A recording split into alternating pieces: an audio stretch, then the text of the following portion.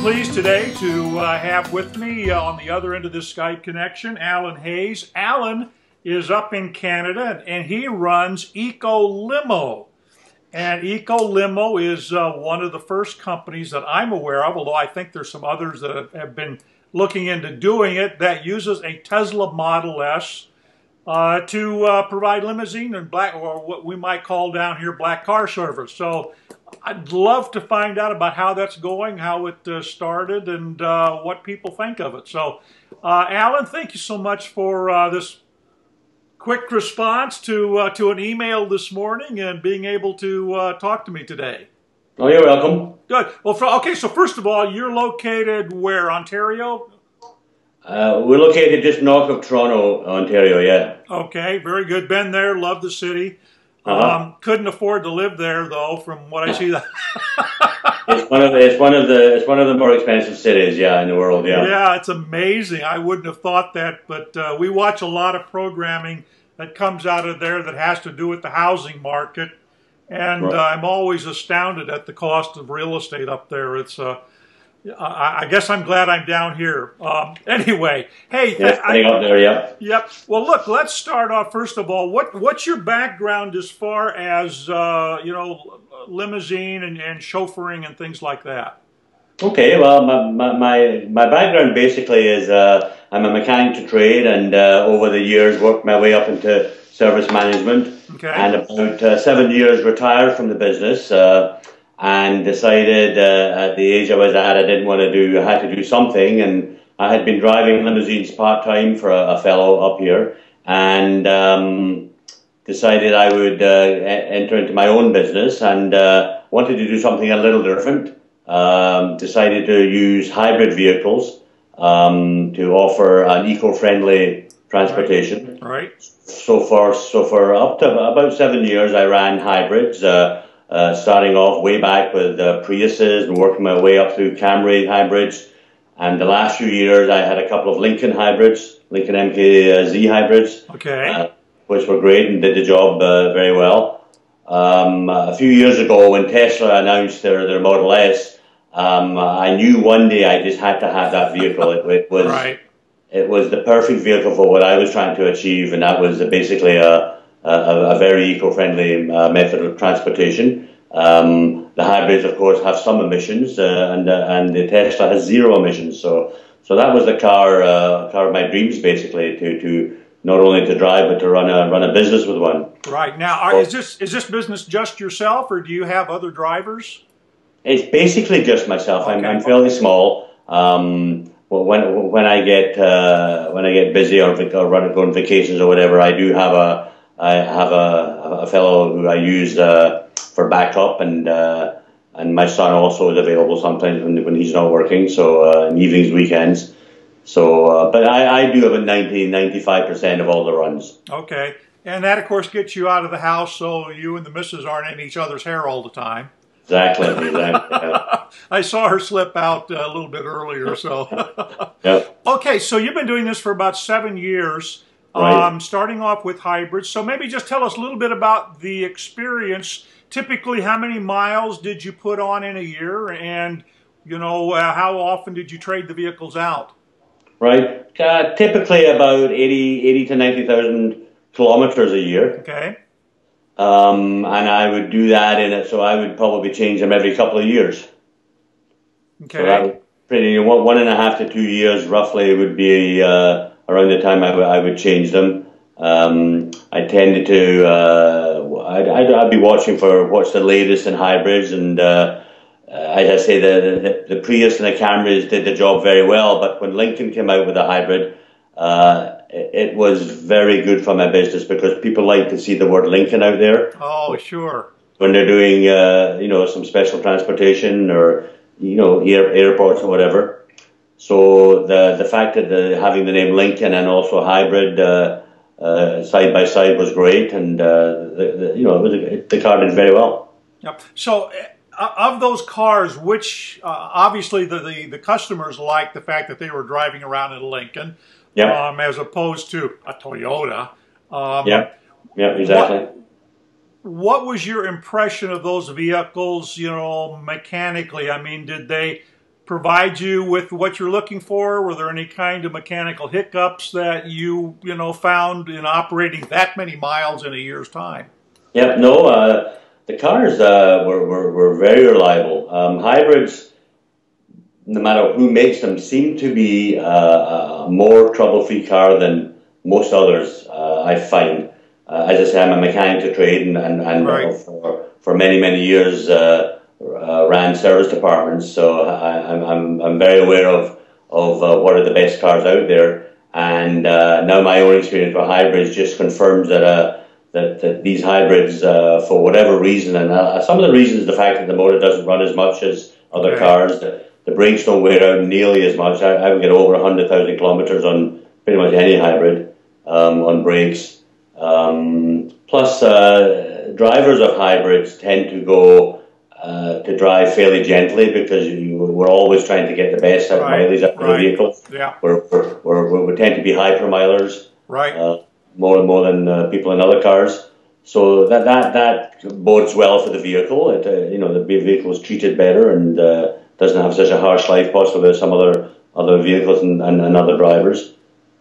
Well, I know that when I was in Vancouver, many years ago now, probably 5 or 6 years ago at least, I was surprised at all of the Priuses that were running around out there doing taxi service. Of course, since then it's proliferated, but that was sort of the first, West Coast city that I had come across where it seemed like every other taxi cab out there was a Prius.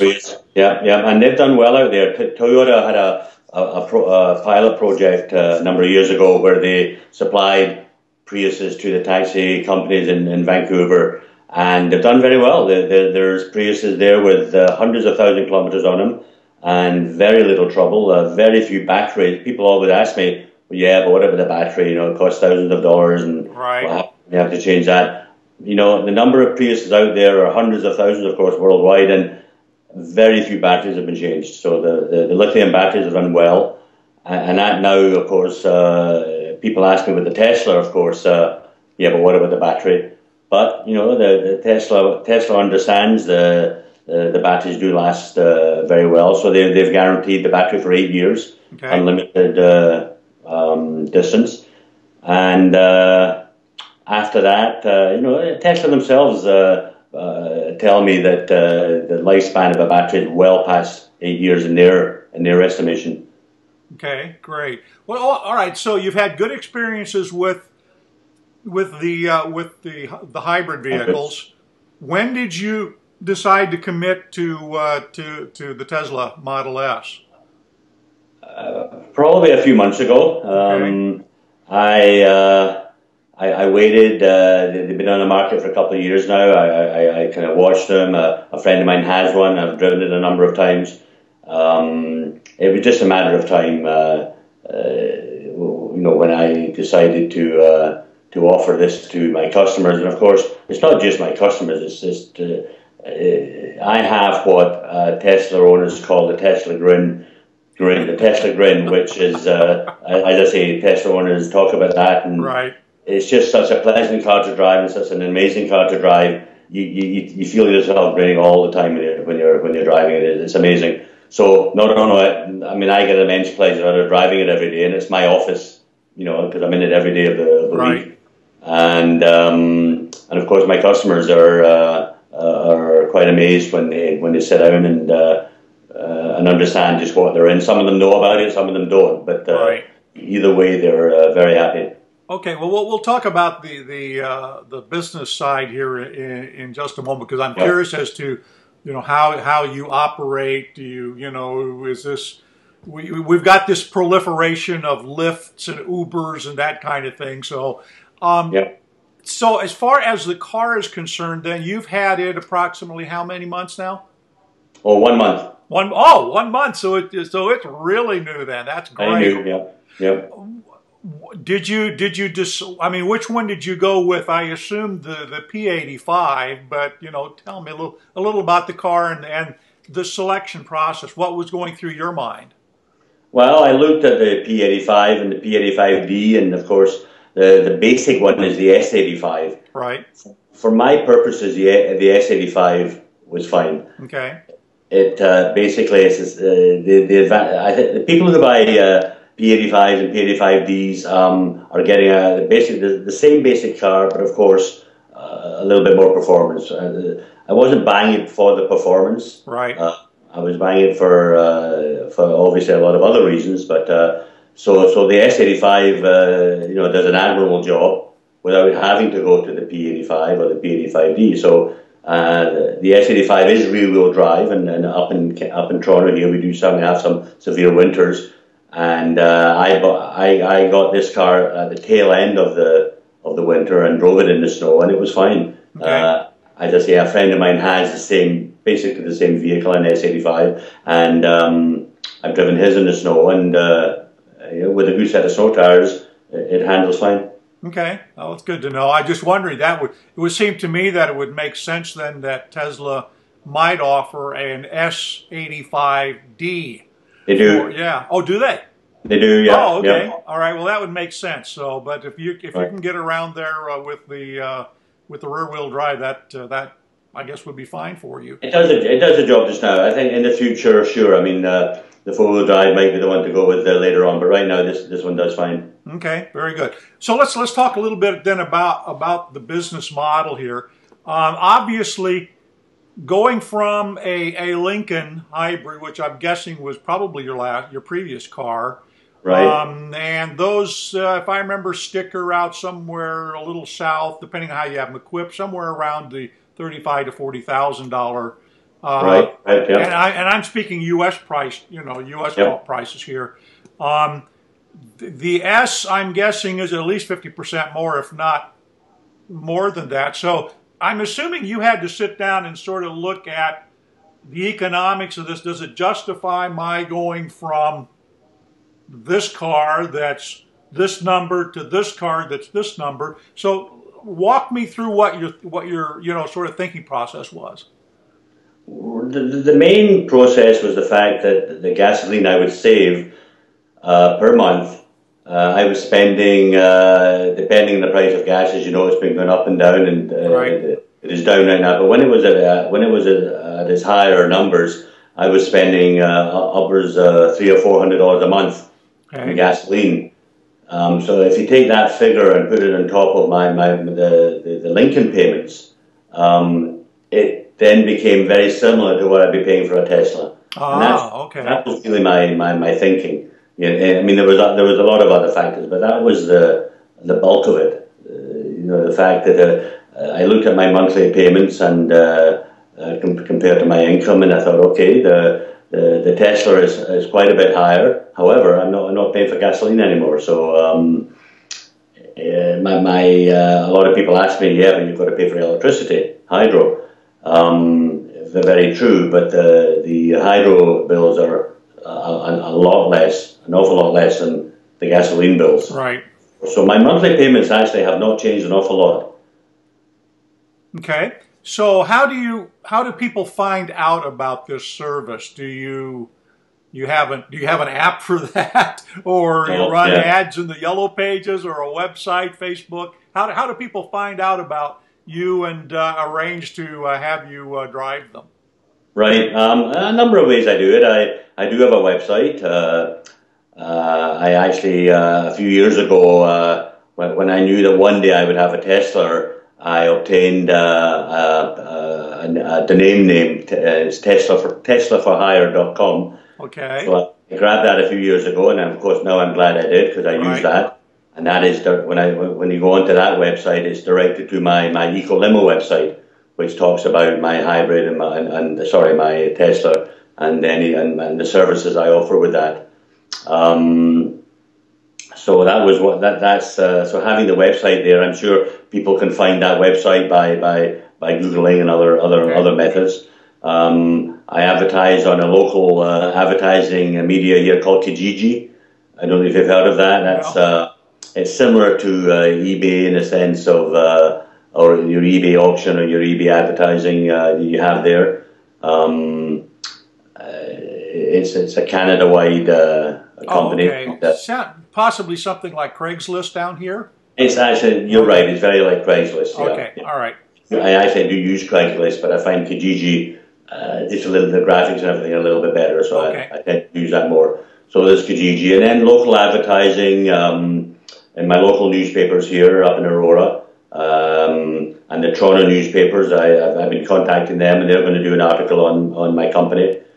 As I say, my local newspapers just recently did an article on my company too. So all these little things help. Little things help. Right. So what type of assignments, I guess for want of a better term, hires do you get? Is it take us, young kids to the prom? Is it run executives to the airport? Or just is this a smattering of a little everything? It's more airports than anything else. As I say, being a month old with the Tesla, it's a little early to know what direction this is heading. With my hybrids, 95% of my driving was to the airports. Actually, probably 85–90%. The rest of it was drives through the city, Toronto, maybe for a sports event, a corporate event, a dinner out, that type of thing. Right. I don't know how much that'll change with the Tesla. I'm certainly promoting it to be a little bit different in the sense there's companies out there who would like the Tesla for maybe for a corporate event they would not normally use a hybrid for. So and I've had a number of inquiries, and I've actually had last week I had an insurance company in Toronto hired me to take one of the executives for a dinner. I'm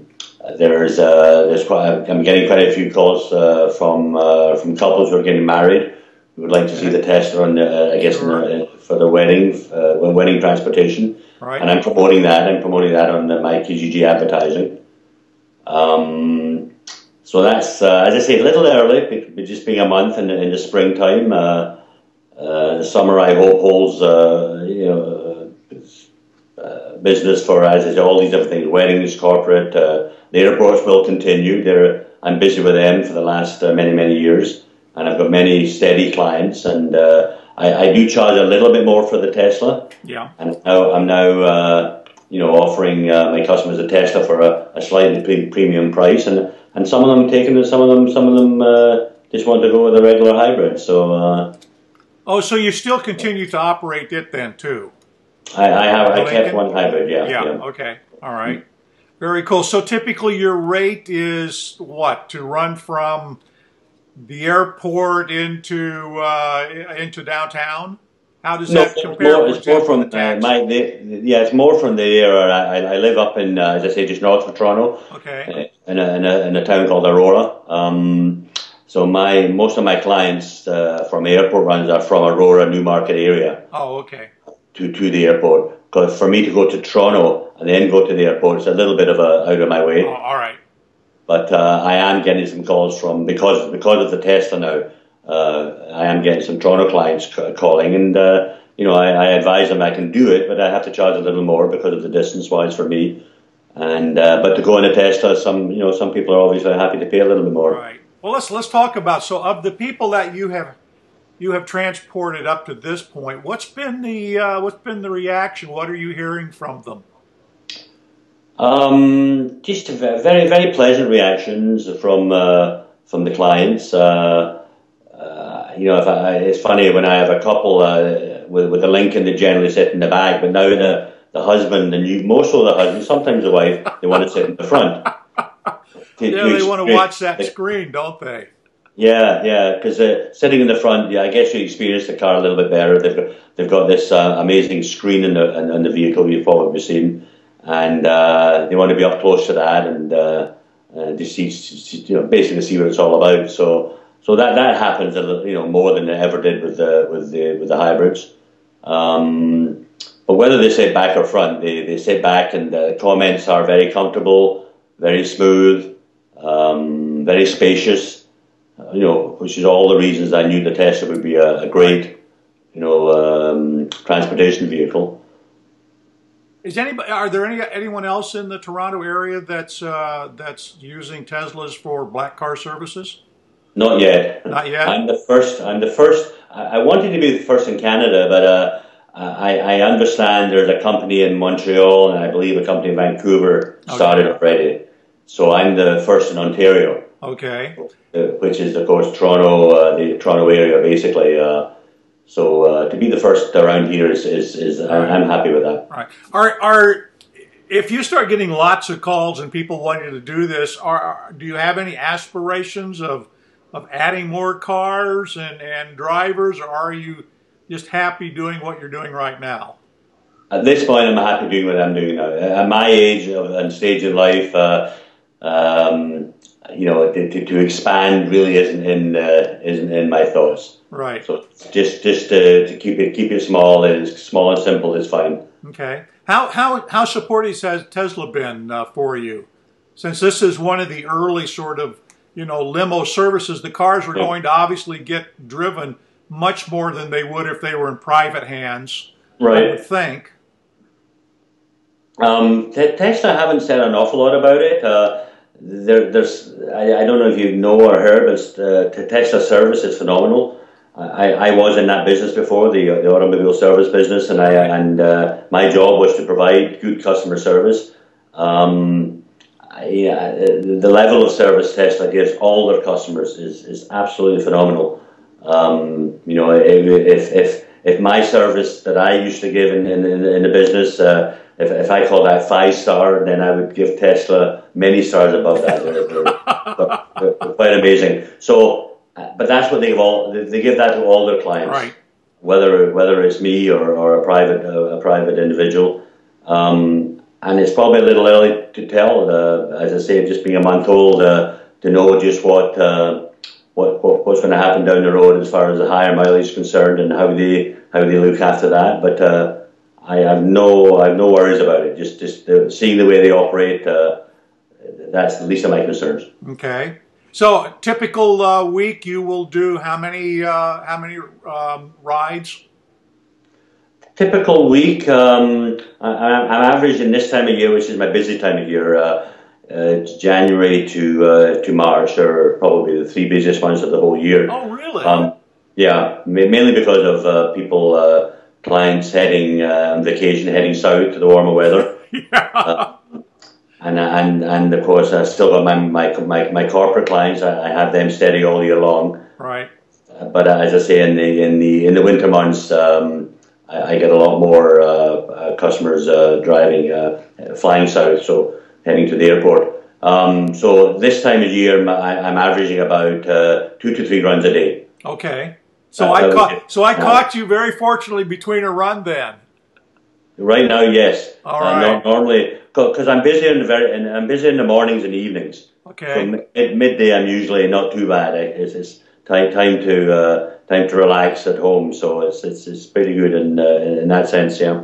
All right, great. Well, Alan, thank you so much for taking the time and sharing your story with us. This is great.